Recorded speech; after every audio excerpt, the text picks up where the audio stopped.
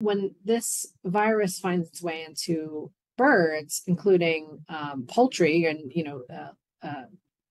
domesticated birds that we raise agriculturally, it tends to kill them. And so there's usually a fairly swift response from the ag sector to make sure other flocks are not infected, because there's big economic losses with that. There's also financial incentives to find infections in bird flocks and respond quickly, which involves culling the birds. There's also financial incentives to find infections in bird flocks and respond quickly, which involves culling the birds.